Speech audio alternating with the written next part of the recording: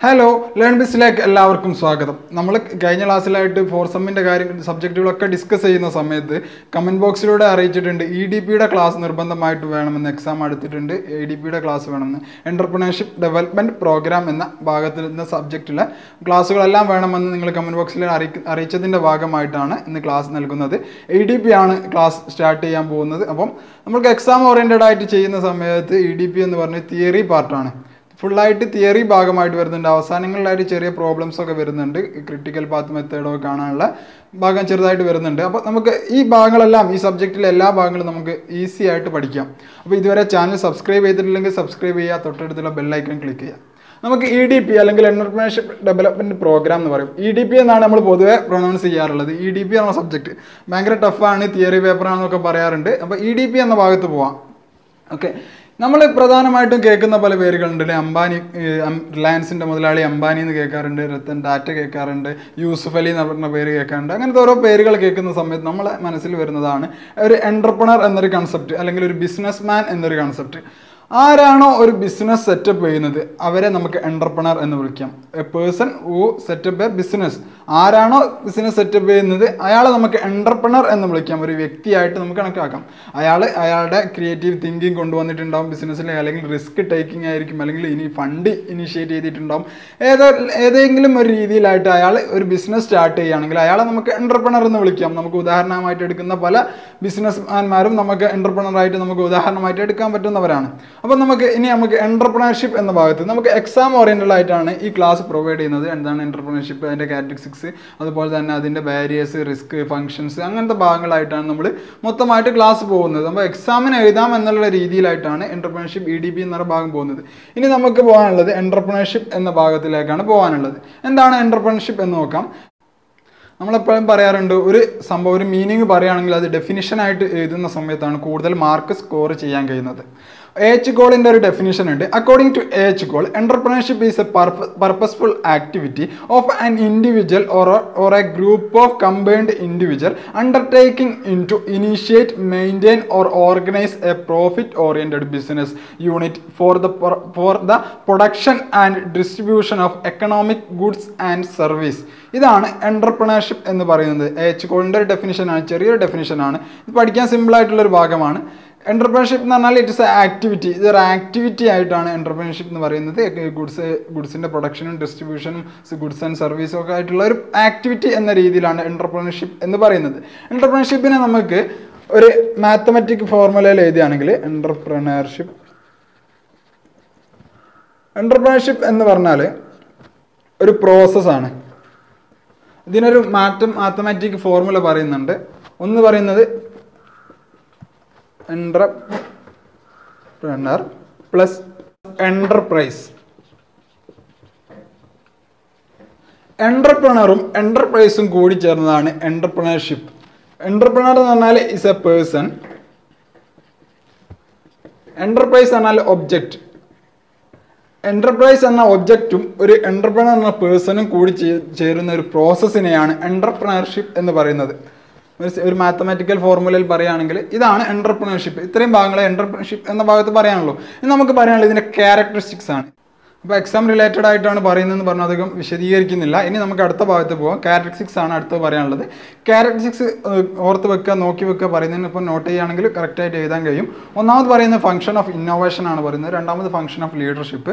മറ്റൊന്ന് പറയുന്നത് organisation building function നടത്തുന്നുണ്ട്. അതുപോലെ തന്നെ ഫംഗ്ഷൻ ഓഫ് ഹൈ അച്ചീവ്മെൻ്റ് ആണ്. മറ്റൊന്ന് പറയുന്നുണ്ട് എക്കണോമിക് ഡെവലപ്മെൻറ്റിന് സഹായിക്കുന്നുണ്ട് എന്നുള്ള കാര്യങ്ങളൊക്കെയാണ് ക്യാരക്ടറിസ്റ്റിക്സ് എന്ന ഭാഗത്തിൽ പറയാനുള്ളത്. ഇനി നമുക്ക് പറയാനുള്ളത് റിസ്ക് ആണ്. റിസ്ക്സ് ഓഫ് എൻ്റർപ്രണർഷിപ്പ് ആണ്. റിസ്കുകൾ പ്രധാനമായിട്ടും നാല് തരത്തിലാണ് ക്ലാസിഫൈ ചെയ്തിട്ടുള്ളത്. ഒന്നാമത് പറയുന്നത് ഫിനാൻഷ്യൽ റിസ്ക് ആണ്.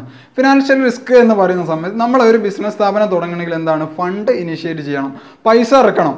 പൈസ ഇറക്കുന്ന സമയത്ത് ഒന്നെങ്കിൽ പ്രോഫിറ്റായിട്ട് കമ്പനി വിജയിച്ചു പോകാം, മറ്റൊന്നില്ലെങ്കിൽ എൻ്റർപ്രൈസ് ഡൗൺ ആയി ലോസ് ആയിട്ട് നമ്മൾ അടിച്ചു പൂട്ടാം.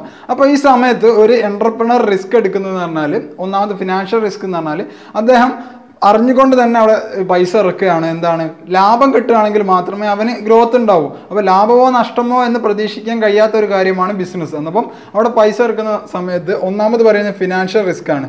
ഫിനാൻഷ്യൽ റിസ്ക് എന്ന് പറയുന്ന സമയത്ത് നമുക്കറിയാം പണം ലാഭം പ്രോഫിറ്റ് ആണോ ഇല്ലെന്ന് അറിയാൻ പറ്റാത്തൊരവസ്ഥയിലാണ് അയാൾ പണം ഇറക്കുന്നത്. അപ്പം അവിടെ അയാൾ റിസ്ക് എടുത്തുകൊണ്ടാണ് ആ ഫിനാൻസ് എടുക്കുന്നത്. മറ്റൊന്ന് പറയുന്നത് പേഴ്സണൽ റിസ്ക് ആണ്. പേഴ്സണൽ റിസ്ക് എന്ന് പറയുമ്പോൾ അദ്ദേഹത്തിൻ്റെ ജീവിതം തന്നെ അതിലേക്ക് മാറ്റി വെക്കണം. അദ്ദേഹത്തിൻ്റെ ഫാമിലി, മക്കൾ, മറ്റുള്ള കാര്യങ്ങളെല്ലാം മാറ്റി വെച്ചിട്ട് അദ്ദേഹത്തിൻ്റെ എഫേർട്ട് 24 hours ഒരു ബിസിനസ്സിലേക്ക് മാറ്റി വെക്കുന്ന സമയത്ത് അയാൾ പേഴ്സണൽ റിസ്ക് ഏറ്റെടുക്കുകയാണ്.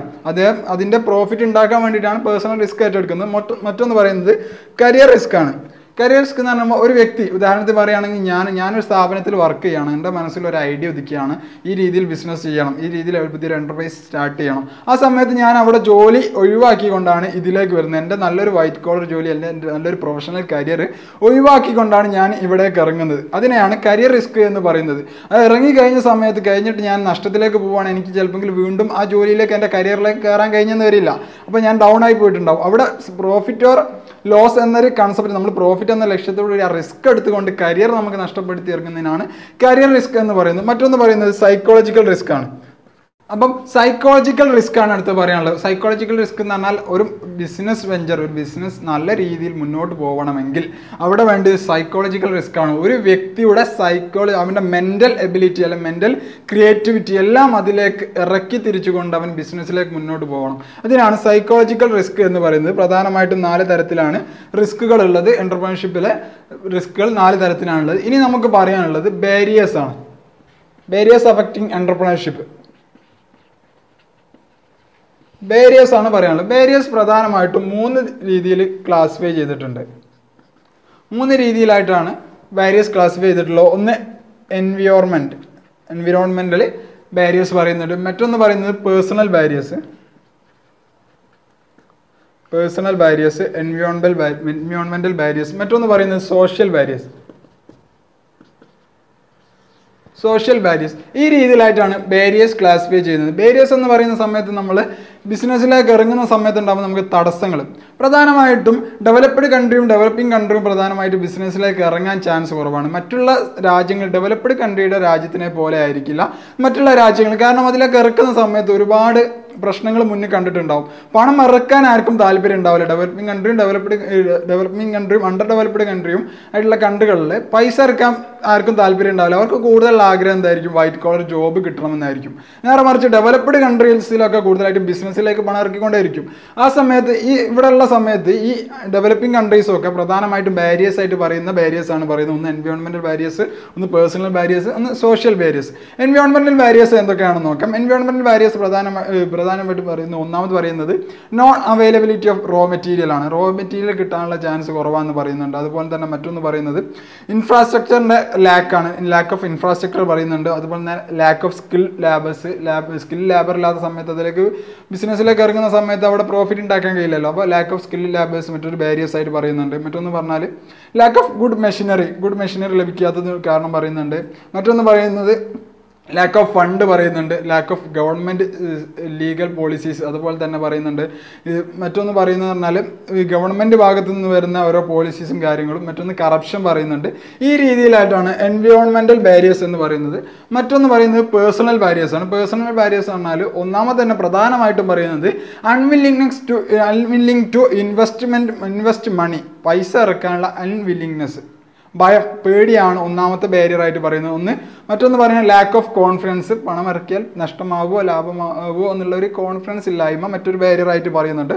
മറ്റൊന്ന് പറയുന്നത് ലാക്ക് ഓഫ് മോട്ടിവേഷൻ പറയുന്നുണ്ട്. ലാക്ക് ഓഫ് പാഷൻറ്റ് പറയുന്നത്, ക്ഷമയില്ലാത്തത് മറ്റൊരു കാരണമായിട്ട് പറയുന്നുണ്ട്. മറ്റൊന്ന് ഇനാബിലിറ്റി ടു ഡ്രീം. ഇതാണ് പേഴ്സണൽ ബാരിയേഴ്സ് എന്ന ഭാഗത്തിലായിട്ട് പറയുന്നത്. മറ്റൊന്ന് പറയുന്നത് സോഷ്യൽ ബാരിയേഴ്സ് ആണ്. സോഷ്യൽ ബാരിയേഴ്സ് എന്ന് പറഞ്ഞാൽ ഒന്നാമത് ലോ സ്റ്റാറ്റസ് ആണ്. നമ്മളെ ഈ ഡെവലപ്പിംഗ് കൺട്രീസിലുള്ളവരൊക്കെ പ്രധാനമായിട്ടും അത് സോഷ്യൽ ബാരിയേഴ്സിൽ ലോ സ്റ്റാറ്റസ് എന്ന് പറയുന്നതിന് കാരണം പറയുന്നത് വെച്ചാൽ ഡെവലപ്പിംഗ് കൺട്രിയിലുള്ളവരൊക്കെ ഈ ബിസിനസ് ചെയ്യുന്നവർ രണ്ടാം തരമായിട്ടുള്ള ഒരാളെ ഞാൻ കാണുന്നത്. കാരണം സക്സസ് ആയിട്ടുള്ള ആൾക്കാർ കുറവായിരിക്കും. കൂടുതലായിരിക്കും ഒരു ബിസിനസ് തുടങ്ങിയിട്ട് അത് തോറ്റു പോകാനാണ് ചാൻസ്. അപ്പോൾ സ്റ്റാറ്റസ് കുറവായിട്ടുള്ളൊരു ഭാഗമായിട്ടാണ് കാണുന്നത്. മറ്റൊന്ന് പറയുന്നത് പറഞ്ഞാൽ കസ്റ്റം ആൻഡ് ട്രഡീഷണൽ പീപ്പിൾസ് അതെന്ന് പറഞ്ഞാൽ ആചാരങ്ങളോ അനുഷ്ഠാനങ്ങളോ ഉള്ള ഒരു കസ്റ്റം പീപ്പിൾ ആയിരിക്കും. ആചാരങ്ങൾക്ക് അനുസരിച്ച് പോകുന്ന പീപ്പിളായിരിക്കും. അവർ ജോലി ചെയ്യാനുള്ള രീതിയിലേക്കായിട്ട് മാറുക. ഒരു ബിസിനസ്സിലേക്ക് പണം ഇറക്കാനുള്ള രീതിയിൽ അവർ ആചാരങ്ങളൊന്നും അതിന് അനുവദിക്കുന്നുണ്ടാവില്ല. ഈ രീതിയിലായിട്ടാണ് ബാരിയേഴ്സ് ക്ലാസിഫൈ ചെയ്തിട്ടുള്ളത്. സോഷ്യൽ ബാരിയേഴ്സ്, പ്രധാനമായിട്ടും 2 തരത്തിലുണ്ട്. മറ്റത് പേഴ്സണൽ ബാരിയേഴ്സ് പ്രധാനമായിട്ടും 5 തരത്തിലാണുള്ളത്. മറ്റത് എൻവയോൺമെൻറ്റ് ബാരിയേഴ്സ് പ്രധാനമായിട്ടും 7 തരത്തിലാണുള്ളത്. ഇത് നമ്മളിവിടെ ഡിസ്കസ് ചെയ്തിട്ടുണ്ട്. ഇനി നമുക്ക് പറയാനുള്ളത്, അടുത്ത ഭാഗം പറയാനുള്ളത് ഫാക്ടേഴ്സ് അഫക്റ്റിംഗ് എൻ്റർപ്രണർഷിപ്പ് ഗ്രോത്ത് ആണ്. ഫാക്ടേഴ്സ് അഫക്റ്റിംഗ് എൻ്റർപ്രണർഷിപ്പ് ഗ്രോത്ത് ആണ് നമുക്കിനി പറയാനുള്ളത്.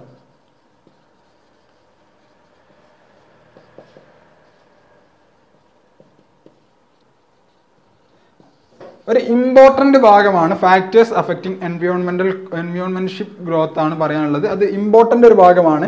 അത് നമുക്കിതൊന്ന് എറേസ് ചെയ്തിട്ട് നല്ല രീതിയിൽ ക്ലാസിഫൈ ചെയ്ത് പറയാം. ഓരോ 5 ആയിട്ട് ക്ലാസിഫൈ ചെയ്തിട്ടുണ്ട്. ആ രീതിയിൽ അതിൻ്റെ കീഴിൽ വീണ്ടും ക്ലാസിഫൈ ചെയ്തിട്ടുണ്ട്. ആ രീതിയിലായിട്ട് നമുക്ക് ക്ലാസ് ഡിസ്കസ് ചെയ്യാം. അപ്പോൾ നമ്മൾ പറഞ്ഞു ഫാക്ടേഴ്സ് അഫക്റ്റിംഗ് എൻ്റർപ്രണറിയൽ ഗ്രോത്ത് ആണ് ഇനി നമുക്ക് പറയാനുള്ളത്. ഒരു ഇമ്പോർട്ടൻ്റ് ഭാഗമാണ്, എക്സാമിന് ചോദിക്കാൻ ചാൻസ് ഉള്ള ഭാഗമാണ്. ഇതൊരു ഇന്ത്യ ബേസിലായിട്ടോ അല്ലെങ്കിൽ കൺട്രി ബേസിലായിട്ട് പ്രസൻറ്റ് ലെവൽ ക്വസ്റ്റ്യൻസ് ചോദിക്കാൻ ചാൻസ് ഉണ്ട്. ഇന്ത്യയിൽ എത്രത്തോളം എൻ്റർപ്രണർഷിപ്പിൽ ഡെവലപ്മെൻറ്റിന് അഫക്റ്റ് ചെയ്യുന്ന ഫാക്ടേഴ്സ് ഉണ്ട് എന്നുള്ള രീതിയിലൊക്കെ ചോദിക്കാൻ ചാൻസ് ഉണ്ട്. അപ്പോൾ നമുക്ക് ആ രീതിയിൽ നമുക്ക് പഠിച്ചു നോക്കാം. ഫാക്ടേഴ്സ് അഫക്റ്റിംഗ് എൻ്റർപ്രണറിയൽ ഗ്രോത്ത് പ്രധാനമായിട്ടും 5 രീതിയിൽ ക്ലാസിഫൈ ചെയ്തിട്ടുണ്ട്. നമ്മൾ നേരത്തെ പറഞ്ഞല്ലേ. ഒന്നാമതാണ് പറയുന്നത് സൈക്കോളജിക്കൽ ഫാക്ടർ പറയുന്നുണ്ട്. സൈക്കോളജിക്കൽ ഫാക്ടറാണ് ഒന്നാമതായിട്ട് പറയുന്നത്. രണ്ടാമത് പറയുന്നത് കൾച്ചറൽ ഫാക്ടറാണ്. Cultural factor. ഇനി അടുത്ത മൂന്നാമതായിട്ട് പറയുന്നത് സോഷ്യൽ ഫാക്ടറാണ്. സോഷ്യൽ ഫാക്ടർ പറയുന്നുണ്ട്. മറ്റത് അടുത്തൊന്ന് പറയുന്നുണ്ട് എക്കണോമിക് ഫാക്ടർ. എക്കണോമിക് നിർബന്ധമായിട്ടും വരേണ്ട ഒരു ഭാഗമാണല്ലോ എൻ്റർപ്രണർഷിപ്പിൽ. എക്കണോമിക് ഫാക്ടർ വരുന്നുണ്ട്. മറ്റൊന്ന് പറയുന്നത് പേഴ്സണാലിറ്റി ഫാക്ടർ. ഇങ്ങനെ പ്രധാനമായിട്ടും 5 രീതിയിലായിട്ടാണ് എൻ്റർപ്രണറിയൽ ഗ്രോത്തിനെ അഫക്റ്റ് ചെയ്യുന്ന ഫാക്ടേഴ്സ് വരുന്നത്. ഓരോന്ന് നമുക്ക് എങ്ങനെയാണെന്ന് നോക്കാം. ഒന്ന് സൈക്കോളജിക്കൽ ഫാക്ടറാണ്. സൈക്കോളജിക്കൽ ഫാക്ടർ ഒന്നാമത് പറയുന്നത് നീഡ് ഫോർ അച്ചീവ്മെൻ്റ് ആണ്.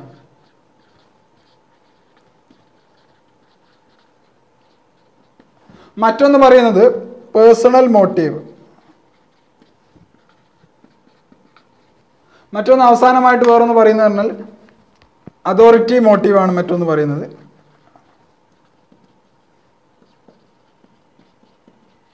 എൻ്റർപ്രണർഷിപ്പ് എന്ന് പറഞ്ഞാൽ എന്താണ്? പ്രധാനമായിട്ടും സൈക്കോളജിക്കൽ ഫാക്ടർ ഇൻക്ലൂഡ് ചെയ്തുകൊണ്ടാണ്. റിസ്ക് ടേക്ക് ചെയ്തുകൊണ്ട് ഒരു ബിസിനസ് സ്റ്റാർട്ട് ചെയ്യുക എന്നതാണ് എൻ്റർപ്രണർഷിപ്പ് അല്ലെങ്കിൽ എൻ്റർപ്രണർഷിപ്പ് എന്ന് പറയുന്നത് കൊണ്ട് ഉദ്ദേശിക്കുന്നത്. അപ്പം സൈക്കോളജിക്കൽ ഫാക്ടർ ഇമ്പോർട്ടൻ്റ് ഭാഗമാണ്. ഒന്ന് നീഡ് ഫോർ അച്ചീവ്മെൻറ്റ്. നമുക്ക് എന്തെങ്കിലും ഒന്ന് ആയിത്തീരണം എന്നുള്ള ഒരു ബോധം വരുമ്പോഴാണ് നമ്മൾ എന്തെങ്കിലും ഒരു പ്രവർത്തനത്തിൽ പങ്കെടുക്കാറുള്ളത്. അതാണ് ഒന്നാമത് നീഡ് ഫോർ അച്ചീവ്മെൻറ്റ് പറയുന്നത്.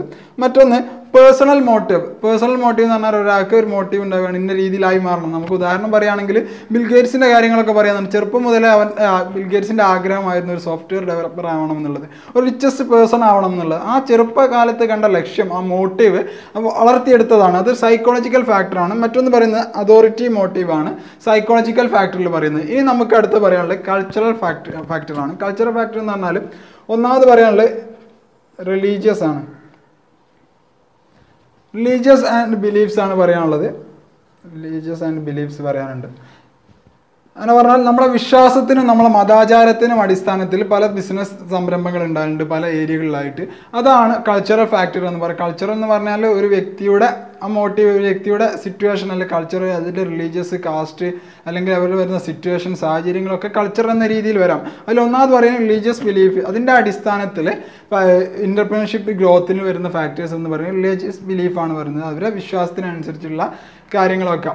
ഇനി അടുത്തൊന്ന് പറയാനുള്ളത് മൈനർ ഗ്രൂപ്പാണ്. മൈനർ ഗ്രൂപ്പ് എന്ന് പറയുന്ന സമയത്ത് ഒരു മതത്തിൻ്റെ അടിസ്ഥാനത്തിൽ അല്ലെങ്കിൽ റിലീജിയസ് കൾച്ചറിൻ്റെ അടിസ്ഥാനത്തിൽ ചില ഭാഗത്ത് മൈനോറിറ്റി പീപ്പിൾസ് ഉണ്ടാവും. അവർ ഉദാഹരണത്തിന് പറയാൻ ജൂത കുടുംബങ്ങളുണ്ടാവും, അല്ലെങ്കിൽ മുസ്ലിം കുടുംബങ്ങളുണ്ടാവും, ഹിന്ദു കുടുംബങ്ങൾ. അവരുടെ സിറ്റുവേഷനനുസരിച്ച് അവർക്ക് അവരുടേതായ മോട്ടീവ്സ് ഉണ്ടാവും, അവരുടേതായ രീതിയിലായിട്ട് ഡെവലപ്മെൻറ്റ് കാര്യങ്ങളൊക്കെ ഉണ്ടാവും. അതാണ് മൈനർ ഗ്രൂപ്പ് എന്നതുകൊണ്ട് ഉദ്ദേശിക്കുന്നത്. മൈനോറിറ്റി പീപ്പിൾസിൻ്റെ, മൈനോറിറ്റി കൾച്ചറിൽ പ്രവർത്തിക്കുന്നവരുടെ ഒരു മോട്ടീവ് എൻ്റർപ്രണർ ഗ്രോത്തിനെ കുറിച്ചാണ് മൈനർ ഗ്രൂപ്പ് എന്ന് പറയുന്നത്. മറ്റൊന്ന് പറഞ്ഞാൽ spirit of capitalism. Spirit of capitalism. Capitalism മുതലാളിത്ത വ്യവസ്ഥയിൽ പ്രധാനമായിട്ടും അവർക്കുണ്ടാവുന്ന കൾച്ചർ, മുതലാളിത്ത വ്യവസ്ഥേൻ്റെ കൾച്ചറിന് പ്രധാനമായിട്ടുണ്ടാവുക മാക്സിമം ഏണിംഗ് പ്രോഫിറ്റ് ആണ് മുതലാളിത്ത വ്യവസ്ഥേൻ്റെ കൺസെപ്റ്റ് തന്നെ ഉണ്ടാവുക, അതിൻ്റെ കൾച്ചർ അങ്ങനെ ഉണ്ടാവുക. അപ്പോൾ അവരെന്താക്കുക, ക്യാപിറ്റലിസം സിറ്റുവേഷനിൽ ക്യാപിറ്റലിസം ഏരിയയിൽ പ്രധാനമായിട്ടും അവർ കൂടുതലായിട്ട് പണം ഉണ്ടാക്കാൻ മോട്ടീവ് ആവാൻ വേണ്ടിയിട്ട് അതിനുള്ള എൻ്റർപ്രണർഷിപ്പ് ഗ്രോത്തുകൾ വരുത്തലാണ് ചെയ്യാറുള്ളത്. അതിൽ പുതിയ ബിസിനസ് സ്ഥാപനങ്ങൾ സ്റ്റാർട്ട് ചെയ്യാനാണ്. ഇതാണ് സ്പിരിറ്റ് ഓഫ് ക്യാപിറ്റലിസം എന്ന് പറയുന്നത്. ഇനി അടുത്ത നമുക്ക് പറയാനുള്ളത് സോഷ്യൽ ഫാക്ടേഴ്സ് ആണ്. എന്തൊക്കെ സോഷ്യൽ ഫാക്ടേഴ്സ് അവിടെ എഫക്റ്റ് ചെയ്യുന്നുണ്ട് എന്നുള്ളതെന്ന് പറയും. ഒന്ന് ലെജിറ്റിമസി ആണ്. ലെജിറ്റിമസി എന്ന് പറഞ്ഞാൽ നിയമസാധ്യത. ആ രാജ്യത്ത് ഒരു നിയമസാധ്യതയ്ക്ക് അനുസരിച്ചുള്ള ഒരു അവസരം കാണാണ്. നമ്മളാണെങ്കിൽ ഒരു ബിസിനസ് സ്ഥാപനം തുടങ്ങുന്ന സമയത്ത് അവിടെ നിയമസാധ്യത കാണുന്ന സമയത്ത് നമ്മൾ എന്താക്കും, കൂടുതലായിട്ട് അതിലേക്ക് ഫണ്ട് ഇറക്കാൻ തുടങ്ങും. അതിലേക്ക് ഒരു പുതിയ സ്ഥാപനം, ഒരു ബിസിനസ് സ്ഥാപനം ഇറക്കാൻ നമ്മൾ അതിൽ മോട്ടീവ് ആവും. അതൊരു ഗ്രോത്തിന് കാരണമാവുന്നുണ്ടെന്നാണ് ലെജിറ്റിമസി ഓഫ് എന്റർപ്രണർഷിപ്പ് എന്ന് പറയുന്നത്. മറ്റൊന്ന് പറയുന്നതാണ് സോഷ്യൽ മാർജിനാലിറ്റി. സോഷ്യൽ മാർജിനാലിറ്റി മറ്റൊരു എന്റർപ്രണർ ഗ്രോത്തിന് കാരണമാവുന്നുണ്ട്. മറ്റൊന്ന് പറയുന്നത് പറഞ്ഞാൽ family or role models or അല്ലെങ്കിൽ മറ്റുള്ള അസോസിയേറ്റഡ് ആയിട്ടുള്ള മറ്റുള്ള പേഴ്സൺസ്. നമ്മുടെ ബിസിനസ് സ്ഥാപനത്തിൽ അല്ലെങ്കിൽ നമ്മുടെ വീട്ടിൽ നിന്നും നമുക്കൊരു എനർജി കിട്ടുകയാണ്, നമ്മളൊരു ഐഡിയ പറയുകയാണ്, നമുക്കൊരു എനർജി കിട്ടുന്ന സമയത്ത് നമ്മൾ ആ സ്ഥാപനം തുടങ്ങുകയാണ് ചെയ്യാറുള്ളത്. നേരെ മറിച്ച് നമ്മളൊരു വീട്ടിലൊരു ബിസിനസ്സിനെ കുറിച്ച് നമ്മളെ കൺസെപ്റ്റ് പറയുകയാണ്, ആ സമയത്ത് വീട്ടിൽ നിന്ന് തീരെ സപ്പോർട്ട് ഇല്ലെങ്കിൽ നമുക്ക് ആ സ്ഥാപനം തുടങ്ങാൻ കഴിയില്ല. ഫസ്റ്റ് നമുക്ക് സൈക്കോളജിക്കൽ സപ്പോർട്ടാണ് വേണ്ടത്. വീട്ടിൽ നിന്നുള്ള സപ്പോർട്ട് കിട്ടുന്ന സമയത്താണ് നമ്മളൊരു സ്ഥാപനം തുടങ്ങുക, ഒരു എന്റർപ്രണർഷിപ്പ് സ്റ്റാർട്ട് ചെയ്യുക. ഒരു എന്റർപ്രണർ ഗ്രോത്തിന് അത് കാരണമാകുന്നുണ്ട്. ഒരു ഫാമിലി സിറ്റുവേഷൻ കാരണം, അല്ലെങ്കിൽ റോൾ മോഡൽസ്. നമുക്കൊരാൾ മോട്ടീവായിട്ട് നിൽക്കുകയാണ്, റോൾ മോഡലായിട്ട് നിൽക്കുന്ന സമയത്ത് നമുക്ക് ആ ബിസിനസ് തുടങ്ങാൻ താല്പര്യം ഉണ്ടാവും. അങ്ങനെ നമ്മളൊരു ബിസിനസ് സ്റ്റാർട്ട് ചെയ്യും. അതാണ് മറ്റൊരു സോഷ്യൽ ആയിട്ടുള്ള ഫാക്ടറായിട്ട് പറയുന്നത്. മറ്റൊന്ന് പറയുന്നത് കാസ്റ്റ് സിസ്റ്റം. കാസ്റ്റ് സിസ്റ്റം എന്ന് പറഞ്ഞാൽ ജാതിയുടെ അടിസ്ഥാനത്തിൽ വരുന്ന നമുക്ക് ഓരോ രീതിയിൽ ഓരോരുത്തർ ചെയ്യാവുന്ന ബിസിനസ്സുകളുണ്ട്, ഓരോരുത്തർ ചെയ്യുന്ന ബിസിനസ്സുകളുണ്ടാവും. നമുക്ക് അറിയാം മാർവാടികൾ ഉണ്ടാവാറുണ്ട്, അതുപോലെ തന്നെ മറ്റുള്ള ചെട്ടിയാർ, അങ്ങനെ രീതിയിലായിട്ട് കാസ്റ്റ് സിസ്റ്റം പ്രകാരമായിട്ട് പലരും പല ബിസിനസ്സുകൾ ചെയ്യുന്നുണ്ട്. പല രീതിയിൽ അങ്ങനെ മോട്ടീവ് ആവാം. സോഷ്യൽ ഫാക്ടേഴ്സ് അങ്ങനെ ഒരു മോട്ടീവ് ആവാൻ ചാൻസ് ഉണ്ട്. മറ്റൊന്ന് ഒക്കുപ്പേഷൻ. ഒക്കുപ്പേഷൻ പ്രധാനമായിട്ട് ഇമ്പോർട്ടൻ്റ് ആയിട്ടുള്ള ഒരു ഭാഗമാണ് എന്റർപ്രണർ ഗ്രോത്തിന്. നമ്മൾ പൊതുവേ പറയാറുണ്ട് ചില കുട്ടികളൊക്കെ സ്വർണ്ണക്കരണ്ടി വായിൽ വെച്ചുകൊണ്ടാണ് ജനിച്ചത് എന്നൊക്കെ പറയാറുണ്ട്. അവരുടെ വീട്ടിലുള്ള സിറ്റുവേഷൻ എന്തായിരിക്കും, നല്ല ബിസിനസ് സിറ്റുവേഷൻ ആയിരിക്കും. അപ്പോൾ ആ രീതിയിൽ അവർ പഠിച്ചുകൊണ്ട് അവരുടെ ഫാദേഴ്സിൻ്റെ അല്ലെങ്കിൽ അവരുടെ ഫാമിലി പരമായിട്ടുള്ള ബിസിനസ്സുകൾ നോക്കി നടന്നുകൊണ്ട് അവർ ഓട്ടോമാറ്റിക്കായിട്ട് വീണ്ടും ബിസിനസ്സിലേക്ക് ഇറങ്ങും. അതിനെക്കുറിച്ച് പഠിച്ചുകൊണ്ട് ഇറങ്ങാൻ ചാൻസ് ഉണ്ട്. ഒക്കുപ്പേഷൻ പ്രധാനമായിട്ടും എന്റർപ്രണർ ഗ്രോത്തിനൊരു കാരണമായിട്ട് മാറുന്നുണ്ട്. മറ്റൊന്ന് പറയുന്നത് എഡ്യൂക്കേഷനാണ്.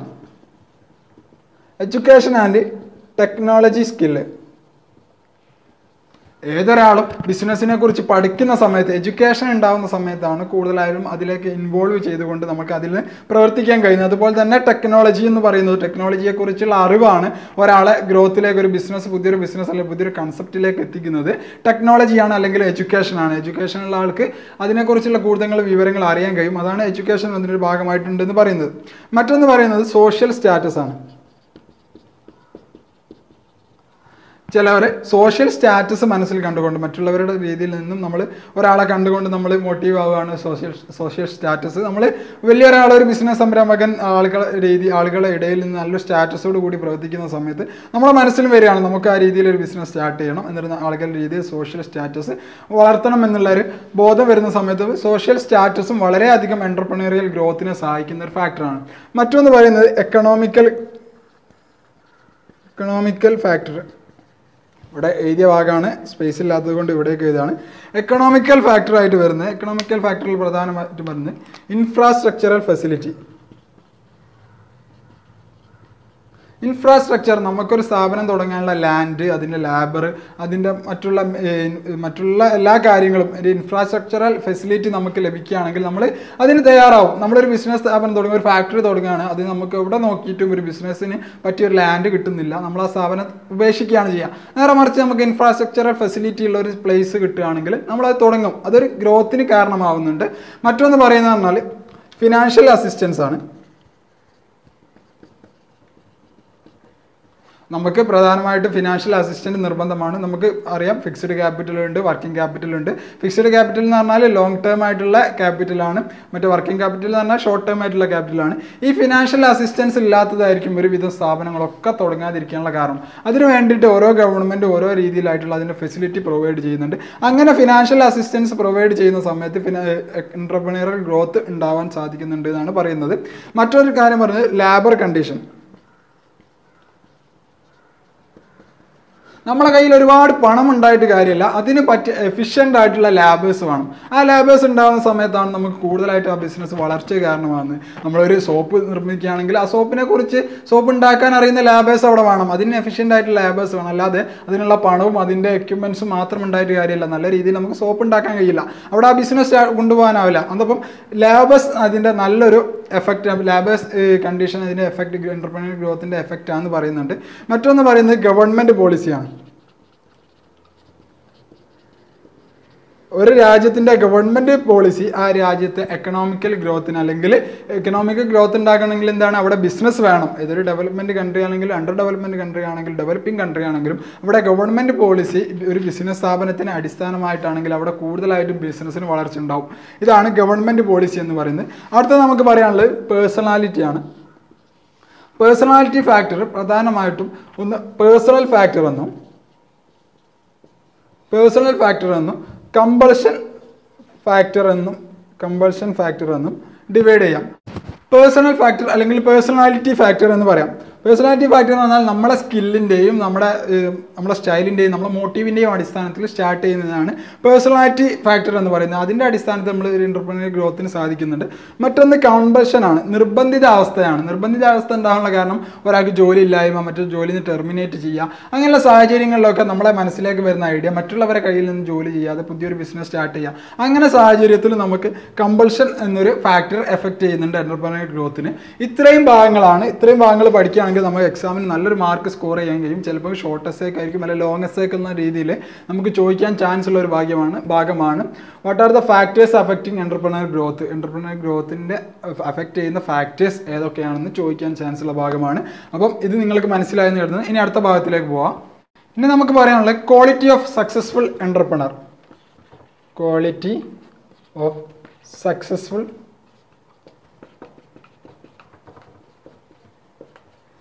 എൻ്റർപ്രനർ. ഒരു സക്സസ്ഫുൾ എൻ്റർപ്രനറുടെ ക്വാളിറ്റിയാണ് അടുത്ത് നമുക്ക് പറയാനുള്ളത്. നമുക്ക് തന്നെ ആലോചിച്ചാൽ അറിയാം ഒരു സക്സസ്ഫുൾ എൻ്റർപ്രനറുടെ ക്വാളിറ്റി എന്തൊക്കെയായിരിക്കും എന്നുള്ളത്. ഒന്നാമത് പറയുന്നത് വില്ലിങ്നെസ് ടു മേക്ക് സാക്രിഫൈസ് ചെയ്യാനുള്ള വില്ലിങ്നെസ് നിർബന്ധമായിട്ടും വേണ്ട ആവശ്യമാണ്. മറ്റൊന്ന് ഹാർഡ് വർക്ക് ആയിരിക്കണം, മറ്റൊന്ന് കോൺഫിഡൻ്റ് ആയിരിക്കണം, അതുപോലെ തന്നെ ഫോർസൈറ്റ് ആയിരിക്കും, മുമ്പുള്ള കാണാൻ കഴിവുള്ള ഒരായിരിക്കും. കാരണം ഭാവിയിൽ എന്തെങ്കിലും വന്നാൽ എന്തെങ്കിലും പ്രശ്നങ്ങൾ വരികയാണെങ്കിൽ അതിനെക്കുറിച്ചുള്ള ഫോർസൈറ്റ് എടുത്തിരിക്കണം, കാര്യങ്ങൾ അറിഞ്ഞിരിക്കണം. മറ്റൊന്ന് സെൽഫ് കോൺഫിഡൻസ് ഉള്ള ആളായിരിക്കണം നമ്മൾ പറഞ്ഞു.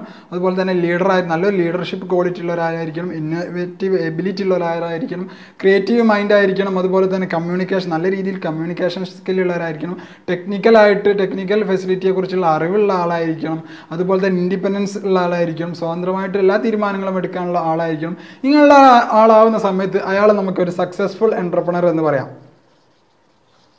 എല്ലാ കഴിവുകളും നല്ല രീതിയിലായിട്ട് ആ തീരുമാനങ്ങൾ എടുക്കാനുള്ള കഴിവ് അല്ലെങ്കിൽ സാക്രിഫൈസ് ചെയ്യാനുള്ള വില്ലിങ്നെസ്, അങ്ങനത്തെ കാര്യങ്ങളൊക്കെ ഉള്ള ആളെ നമുക്കൊരു സക്സസ്ഫുൾ എൻ്റർപ്രനർ എന്ന് പറയാം. ഓക്കെ, ഇത്രയും ഭാഗങ്ങളാണ് ഇന്നത്തെ ആദ്യത്തെ ക്ലാസ്സിൽ പറഞ്ഞിട്ടുള്ളത്. അപ്പോൾ നിങ്ങൾക്കെല്ലാം മനസ്സിലായെന്ന് കരുതുന്നു. ഇതിൽ എന്തെങ്കിലും സംശയമുള്ള കാര്യങ്ങൾ നിങ്ങൾ കമൻറ്റ് ബോക്സിലൂടെ അറിയിക്കാം. അപ്പോൾ അടുത്ത ഭാഗങ്ങളായിട്ട് ഇനി അടുത്ത ക്ലാസ്സുകളിലായിട്ട് വരുന്നതായിരിക്കും. അത്രയും ഭാഗങ്ങൾ നിങ്ങളെ ഫ്രണ്ട്സിലേക്ക് എത്തിച്ചു കൊടുക്കുക. ഇവരെ സബ്സ്ക്രൈബ് ചെയ്തിട്ടില്ല സബ്സ്ക്രൈബ് ചെയ്യുക, തൊട്ടടുത്തുള്ള ബെല്ലൈക്കൺ ക്ലിക്ക് ചെയ്യുക. അതുപോലെ തന്നെ നിങ്ങൾക്ക് ക്വസ്റ്റ്യൻ പേപ്പർ പ്രോബ്ലം സോൾവ് ചെയ്ത ക്വസ്റ്റ്യൻ പേപ്പേഴ്സ് ഉണ്ട്, മറ്റ് സബ്ജക്റ്റിൻ്റെ അല്ലെങ്കിൽ ഈ സബ്ജക്റ്റിൻ്റെ പ്രീവിയസ് ഇയർ ക്വസ്റ്റ്യൻ പേപ്പേഴ്സൊക്കെ അവൈലബിൾ ആണ്. ഈ അവൈലബിൾ ആവണമെങ്കിൽ അല്ലെങ്കിൽ കീ നോട്ട്സൊക്കെ അവൈലബിൾ ആണെങ്കിൽ നിങ്ങൾ ഡിസ്ക്രിപ്ഷനിൽ അതിൻ്റെ ഡീറ്റെയിൽസൊക്കെ കൊടുത്തിട്ടുണ്ട്. നിങ്ങൾ അതിൽ ബ്രൈറ്റ് മൈൻഡിൽ മെമ്പർ ആവുന്ന സമയത്ത് നിങ്ങൾക്ക് ഈ നോട്ട്സും മറ്റുള്ള പ്രീവിയസ് ഇയർ ക്വസ്റ്റ്യൻ പേപ്പറിൻ്റെ നോട്ട്സും കാര്യങ്ങളൊക്കെ ലഭിക്കുന്നതാണ്. അപ്പം thank you for watching learn this.